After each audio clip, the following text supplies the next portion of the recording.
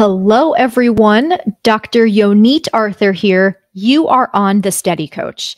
And in today's unedited video, as part of the Ask Dr. Yo series, I'm going to answer one of the most popular questions here on my channel. And that question is, Dr. Yo, which exercise should I do to resolve this particular symptom? And you can fill in the blank with whichever symptom you'd like. It could be rocking or bobbing or swaying. It could be visual symptoms or visual delay. It could be head heaviness. It could be neck tension and tightness. It could be trampoline walking. It could be dissociation or derealization, any of those things and more. People ask me this all the time, and I decided it was finally time to just make a video about it so I can answer and put this to rest once and for all. So the caveat here is I'm speaking specifically to people with neural circuit dizziness. So if you are new to my channel and you don't know if you have neural circuit dizziness, I would highly suggest you watch the video that I link to in the video description below, because if you have a medical cause of your dizziness and the symptoms that you have are medically explained, then vestibular rehab exercises are an excellent way to resolve your symptoms. And I don't want you to listen to what I'm saying in this video and think I'm saying, oh, don't do vestibular rehab. Okay. So if you have medically explained dizziness, then this video may not be for you. If you have neural circuit dizziness, AKA you have PPPD or 3PD, you have MDDS, you have vestibular migraine, you have cervicogenic dizziness, you have prolonged post-concussion syndrome without a clear physical cause causing your symptoms, or you have unilateral hypofunction, AKA you have a weakness on one side, but you've never compensated for it despite having gone through vestibular therapy or after a prolonged period of time. So those are the main folks who fall into this neural circuit dizziness category. Then this video is for you. So the answer to the question of which vestibular rehab exercise should I do to fix my symptom is likely, probably not a single vestibular rehab exercise. And I know that may come as a shock to some of you, and it actually comes as a shock to me too, to hear myself say this, considering I have years and years of training in vestibular rehabilitation. So again, I don't say this lightly, and I'm not saying that vestibular rehabilitation isn't effective for what its intended use is. But for those of you with neural circuit dizziness, focusing on exercises to fix a single particular symptom is actually mostly not helpful, and in some cases can be harmful. So just really good for you to know this, that none of my current clients are using vestibular rehab to get better from chronic dizziness as I'm working with them. And the vast majority of my clients do not use vestibular rehab as part of their chronic dizziness recovery. Some of them did find vestibular rehab helpful, particularly in addressing the fear surrounding movement. So the one time that I find vestibular rehab really helpful is if someone has a lot of fear around movement and I need to find a way to systematically progress the person back to actually moving again. So it can be really, really helpful for those things. And I have had some clients also use vestibular rehab as a nervous system training exercise, where they're purposely bringing on symptoms and then bringing them back down using somatic tracking or parasympathetic breathing. And in that way, they're training their brains to understand that the symptoms and movement are not dangerous. So those are the times when it's helpful.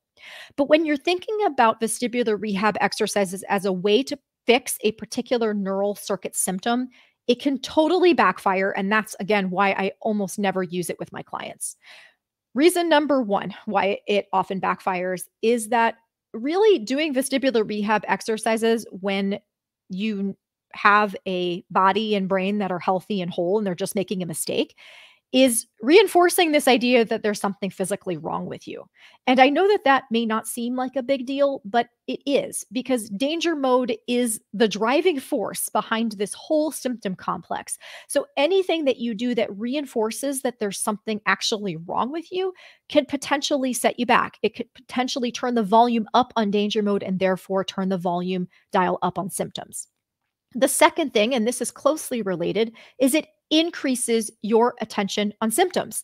Also not a great idea when the driving force behind neural circuit symptoms is both fear and danger mode and attention. The more time you spend obsessing about or trying to fix a particular symptom with a particular exercise, the more you're actually giving your brain exactly the opposite of the message you want to give your brain, which is, this isn't important, brain. You can let this go. You can let this symptom fade into the background. I don't need to know about it. When you're doing an exercise over and over, oh my gosh, I got to get rid of this visual delay over and over and over again, you're saying to your brain, this visual delay is super important, brain. I want you to focus on it. I want you to sharpen it. I want you to turn that volume dial up every time it happens so that I know that it's there. Not, again, conducive to healing from chronic dizziness symptoms.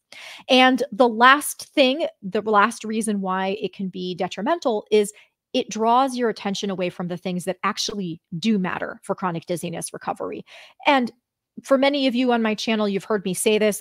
It can be really hard to believe me at first. So it's okay if you don't fully believe me right now. But again, this is based on my experience and the experience of literally hundreds of people who've passed through my membership community and hundreds of my own personal clients who I've worked with. It's not about the exercises. It's about what's causing danger mode to stay on in the first place. So we can do exercises over and over again and tell the brain your symptoms are safe and your movement is safe. But if we're not addressing the root cause of why your brain thinks everything is a threat, then we're missing a huge opportunity here. And we're wasting our time doing exercises when we could be directly addressing threat mode.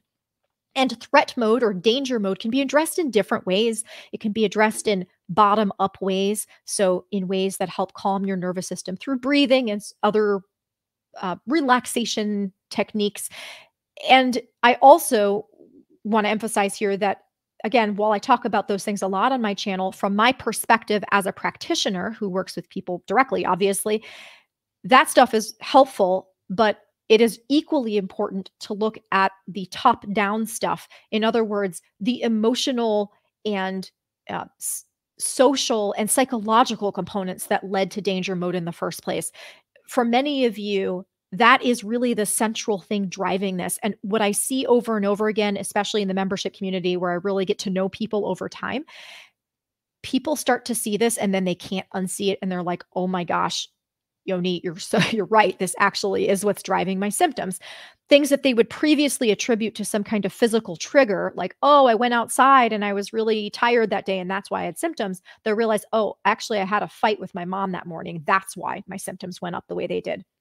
So again, I'm not saying that there isn't a reality of physical triggers for symptoms, not at all. But what I'm saying is that when you're spending all of your time focusing on physical causes of triggers and physical exercises to resolve your symptoms, you are not addressing the emotional and actual danger mode nervous system factors that are leading to the chronic symptoms in the first place. So your time is better spent directly addressing those things rather than focusing on symptoms alone. So I hope that that clarifies my message here. And I know, again, it may be a strange one for those of you who are new to my channel. So I invite you to look at many of my other videos. Again, not saying exercise or movement is bad. On the contrary, it is one of the primary pillars of recovery. We've got to move.